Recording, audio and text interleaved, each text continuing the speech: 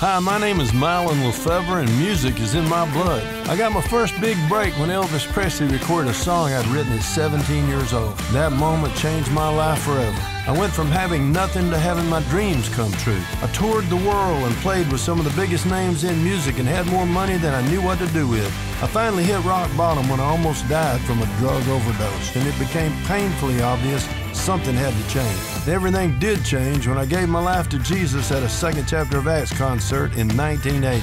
God instantly delivered me from drugs and totally turned my life around. I began to use my gift of music for the Lord and started a Christian band, Mylon and Broken Heart. It eventually grew to be one of the biggest Christian rock bands in the world at the time. We won several Grammys and Dove Awards, but most importantly, we led over 200,000 kids to Christ. Now, years later, I'm still living for Jesus, and my wife, Christy, and I travel the globe proclaiming God's goodness. I've been from rock bottom to the mountaintop, and I'm going all the way to heaven, so come on and join me on the road to freedom.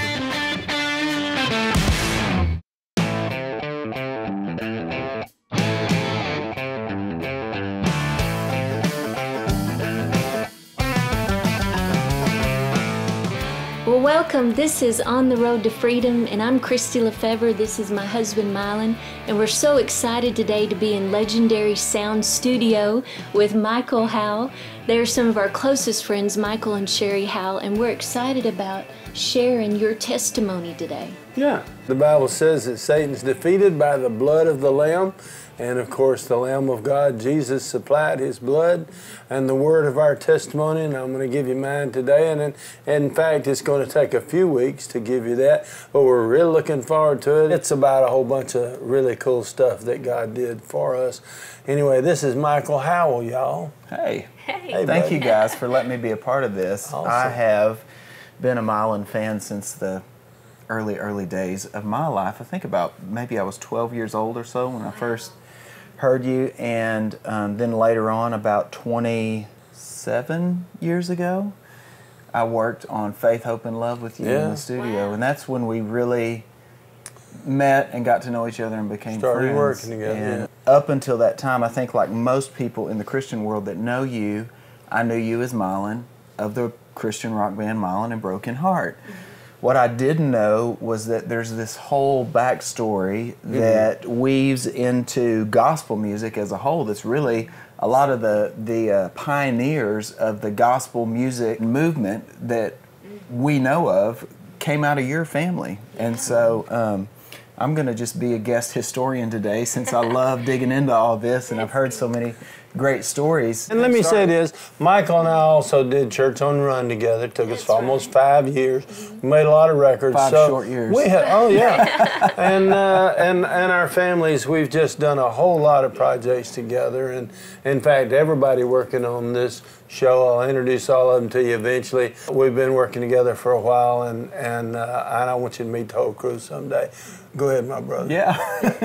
So starting back in the early days, I love in your book when you tell some of your first memories of growing up in a gospel music family. But actually the music was happening before you were born, I believe. The music was my mom and my dad. Actually, it was my father and my uncle and their sister, Aunt Maud, who were the beginning, the very first, like 1918, 19 along in there. Their first big break was 1921. They got to play the Grand Ole Opry. The sponsor was Purina Chow, and they gave them 2 live chickens and 50 pounds of grain. Wow. That's what they got paid for doing the gig. Now, was the grain for them or for their chickens? Animals? Okay. So you get the chickens, and we're going to throw in the food as well. And they had to ride 70 miles in a wagon, a buggy. Wow. But, you know, I was born in '44 and grew up on the road. I mean, that's the title of this TV show is On the Road to Freedom. And the Bible says, whom the Son set free is free indeed. We're going to talk to you about freedom. You're going to really, really get to know how free a man can be. This is cool stuff. Anyway, I've been on the road, as you know, this is my 56th year. And in some kind of musical capacity, my first memories were riding in the back of my daddy's old Cadillac. I think it was about a 1948, 47, right along in there. I'd be peeking out the back window at night after the gig, Gig would be over about 9 or 10. We didn't have much gear, so we'd tear down quick, start driving to the next town. I'd be watching those white lines disappear under the glow of those red taillights. Oh, wow. Yeah. That sounds so romantic. Thousands of miles. So what clicked for you and you knew this is what I'm going to do? I'm going to make music. I think the first time, you know, when your parents are musicians, all their friends are. So there were instruments laying around the house, and when their friends came over, musicians jam. That's what they do. So I grew up thinking that's what everybody's parents do. You know, we ate at truck stops after the gig. I thought everybody ate at truck stops. Normal. Well, yeah, when you're 4 or 5, that's what. But every Thanksgiving, we would go up to my Aunt Maud's farm. Aunt Maud and Uncle Othel had a farm right outside of McMinnville, Tennessee, and they had a big farm. And and by the way, Othel's brother Homer had the farm next door. Where did these names come Country from? names, right? Homer and Inez lived on the farm next door to Othel and Maud. They were so cool, man. The finest people you'd ever want to meet. Anyway, we would meet up there at Thanksgiving, and all the kinfolks would come from far and wide, and they would all have this big spread, and all the aunts and the grandmas, you know, set out this big monster spread. And everybody would go hunting. All the boys would get up and go hunting in the morning. We'd hunt all day. We'd come home just starving, and they'd put out this big spread, and we would eat until you just couldn't walk. Oh, man. And then we'd go out on the front porch, and everybody just sat there and breathed and picked their teeth with toothpicks and that kind of stuff, you know.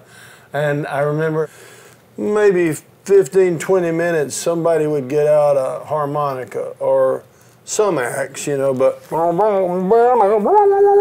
and as soon as the music started, people would start leaving the porch, or they'd reach under a swing and get out a guitar or a banjo or a mandolin Or moonshine. No, not at this gathering. They might have had some, but we didn't see it. I'm just flashing They back to hit the it Beverly Hillbillies. when my mama was around. Yeah. But you know, they'd start, and it was bluegrass, of course, and what they called Southern gospel, but it was really a Nobody mixture ever called of it that country. before, really. Yeah.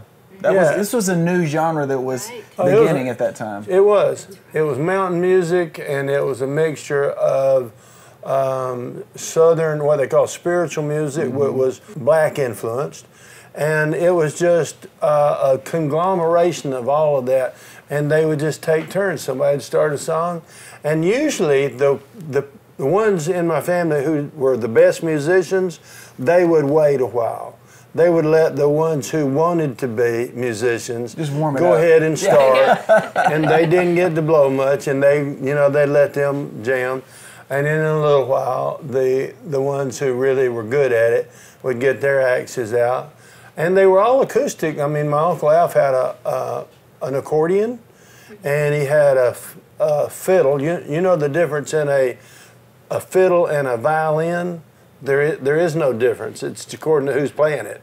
But when my uncle played it, he could saw that puppy in two, and it was a fiddle. Okay, yeah. And I would just sit there on that porch, and I would watch them blow, and I would watch them when it started falling in the pocket.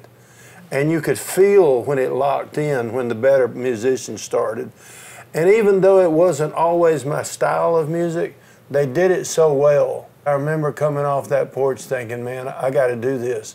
I have to be a part of that somehow, someday. That I had to make awoke music. your gift. You knew that was what you were supposed to do. Yeah. And those stories paint a picture of humble people in the backwoods, country people. But it wasn't Sweet. long before I think they had the first syndicated Christian TV show. Mom and Dad had the first one on the earth. They had, at one point, it was on 126 TV stations. Wow. And this, what year was this? You know, I was probably 12, 10, 12, maybe 13, 14. I know I got in a lot of fights. We had a sponsor called Martha White Flour, and the product had this stuff in it called Hot Rise.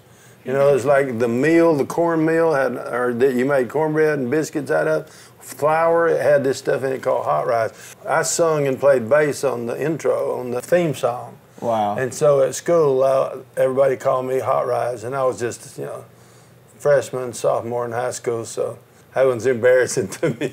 I got in trouble over that one. I think that we have some footage of the Lefevres performing way back then. So let's get some hot rice, biscuits, and gravy while everybody else watches this video of the Lefevres. Y'all are going to enjoy this. On the wings of a snow white dove, he sends his pure, sweet love. A sign from above. Sign from above. On the wings of a dove, wings of a dove. When troubles surround us, when evils come, the body grows weak. Body grows weak. The spirit grows numb. Spirit grows numb. These things beset us, He doesn't forget us. He sends down His love. Sends down his love on the wings of a dove, wings of a dove, on the wings of a snow white dove. He sends his Pure, sweet love, a sign from above. sign from above, on the wings of a dove, wings of a dove. When Noah had drifted on the flood many days, he searched for land. He searched for land in various ways. various ways. Troubles he had some, but he wasn't forgotten.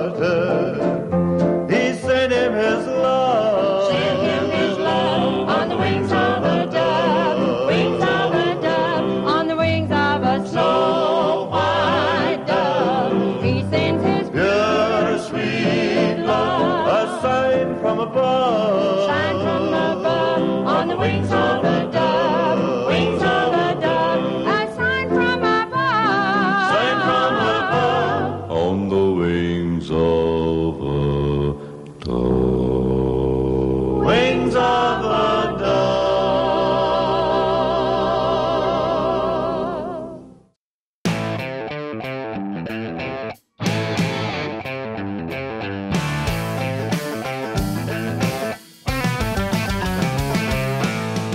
Now that right there is the real deal. Does that bring back some memories for you? Oh, son.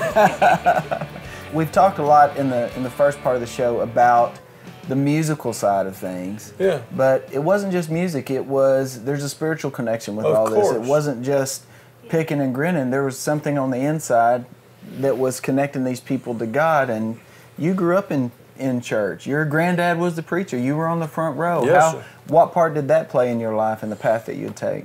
Well, sometimes it was a little confusing for me, and that's the reason I wanted to do this segment today. We've been talking about me a lot, but as a kid, I was a little confused. I knew there was a God. I'd never doubted that. My granddaddy, like you said, was the preacher. Mom and Dad sung about Jesus. I believed that Jesus Christ was the Son of God. I did not doubt that. We went to church all the time, and I believed what they told me. But as I grew older, I started to have some questions, and when you ask questions and the people around you don't know the answers, you're rebellious. Well, the preaching wasn't teaching. It was what they call fire and brimstone preaching in those days. Let's God die, some of that stuff. And there was a whole lot of preaching against things, which is, now that I understand the Bible, that's not what we're called to do. We're not called to find fault and point out problems. Right. We're called to point at Jesus, who is the solution to every problem. Yeah.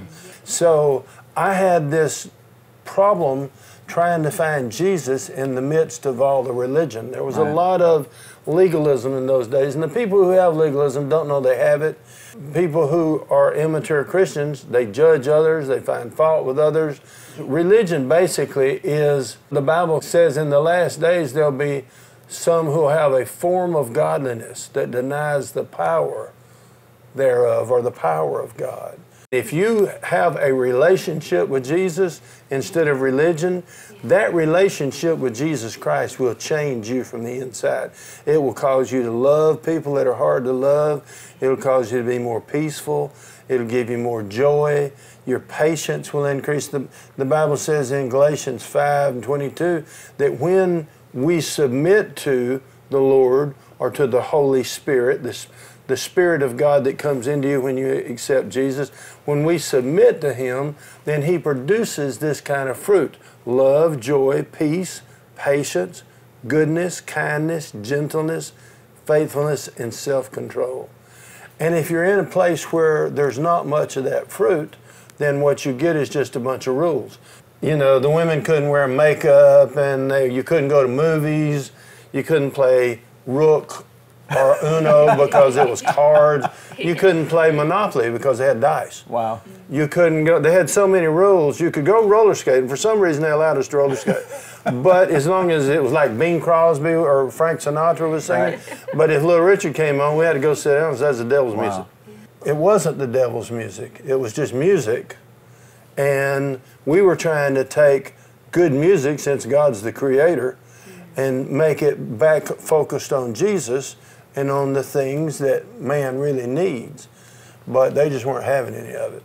Yeah. And a lot of our most creative young people, and I was one of them, my parents traveled all the time, and so they sent me to schools where you could board, where you know, they had dormitories where you could stay.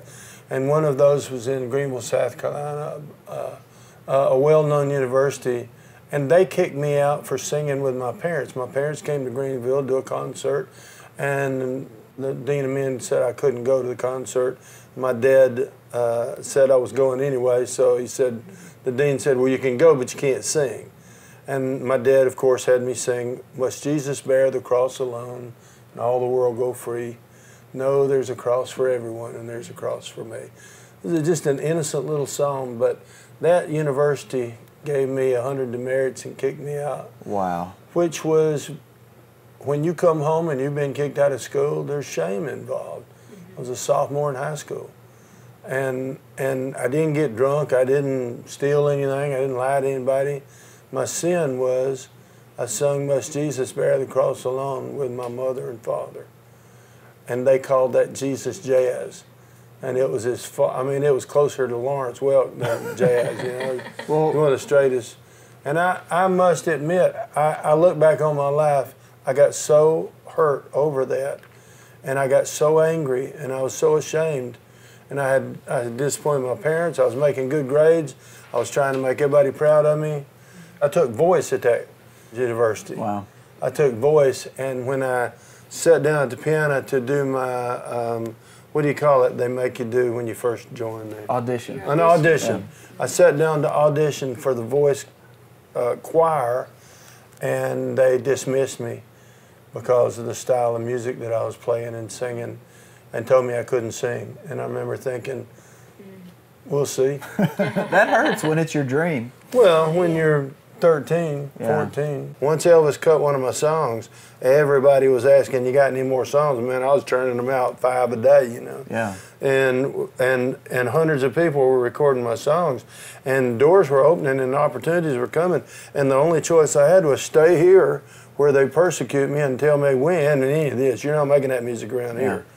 Or come out here where we'll pay you a whole lot of money and treat you like a hero and accept you. We won't judge you.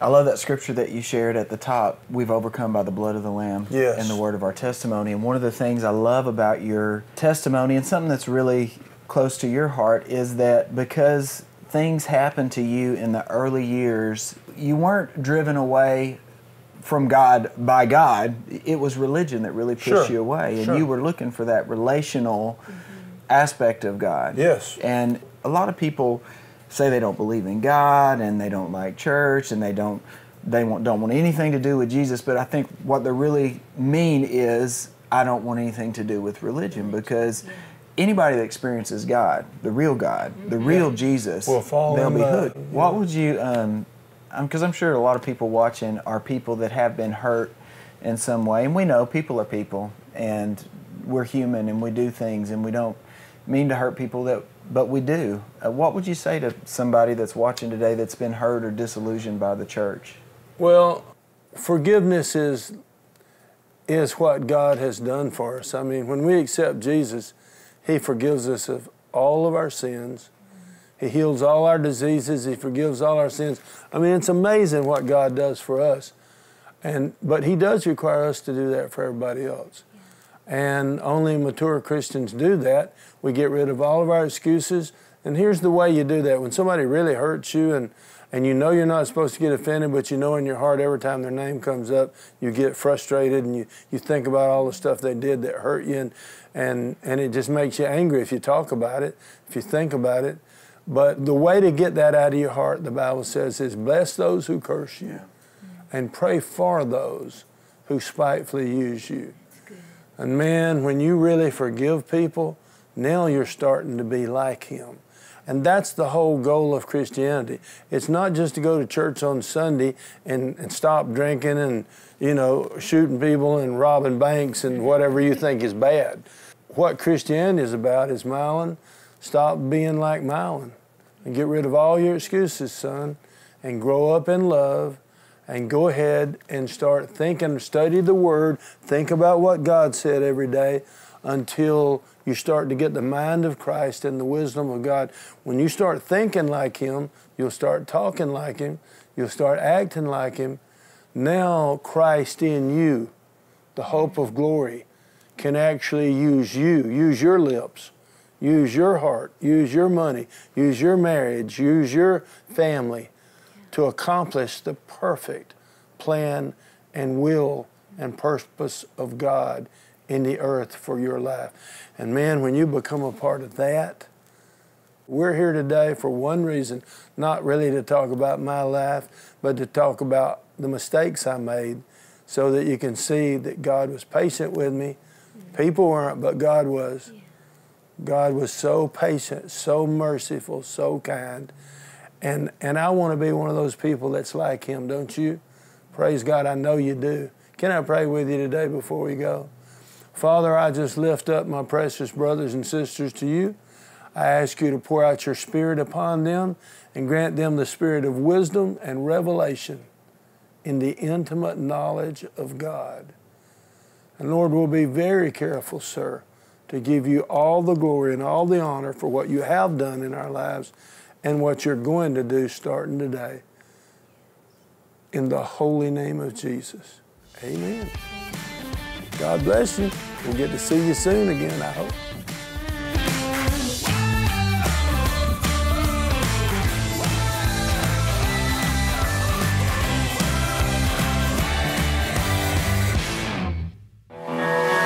My life is like a storybook.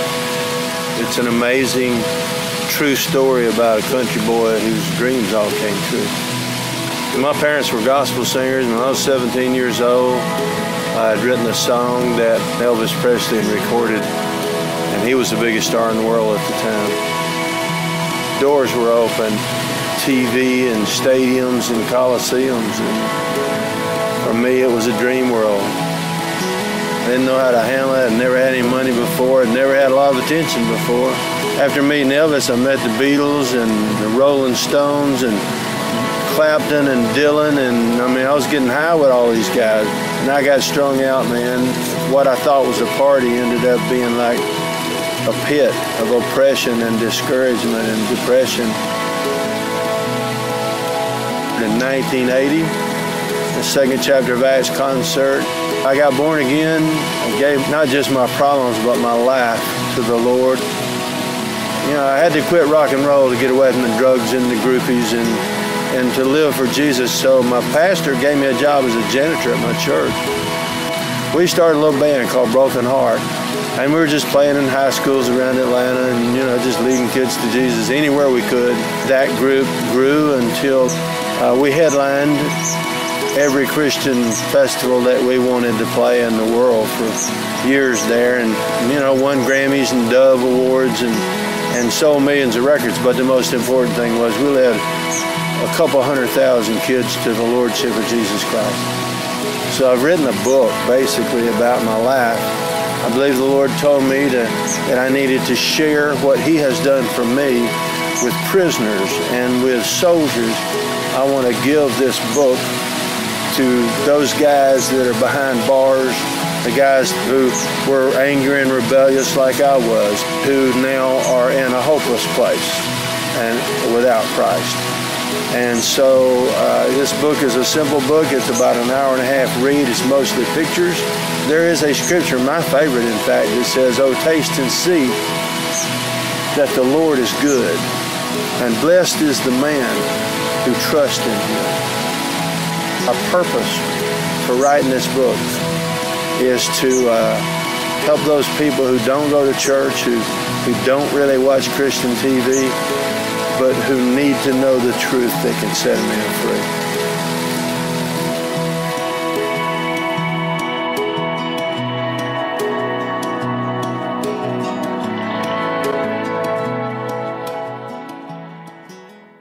If you've been following my ministry for very long, then you already know Michael Howell and his wife Sherry. They've been partners with us in ministry for so many years. We've made records together, probably 20, 25 years. Yeah. Rob, our sound guy here, Matthew and Mary. There's so many guys that you would know. But I asked Michael to step in here for a second because not only do we work together making music or we made a 5-year devotional Church on the Run together. We've done all kind of stuff all over the world together. But I asked Michael to come in and join me because I partner with his ministry because they do things that I can't do. And he partners with my ministry. He sows his finances in our ministry and helps us to do what we're anointed to do, and vice versa. You want to share something, Michael, about how that works? For me, it's just the reality that we need each other in the body of Christ.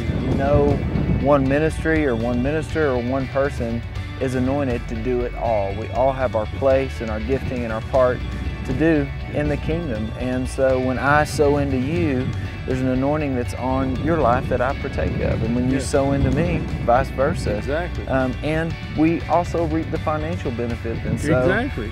In short, we need each other. We need each other, and we need you. We need your help just like you need ours. If you want to help us to take a whole bunch of people to heaven when we go, then all you got to do is go to mylon.org, mylon.org, click on Team Mylon, fill that out, become our partner, and we will believe God with you for supernatural increase in your life. God said it, we believe it, and we expect it, and we'll be praying for you, you'll be praying for us, and you and me will take a whole bunch of people to heaven with us when we go, and God will bless you for it.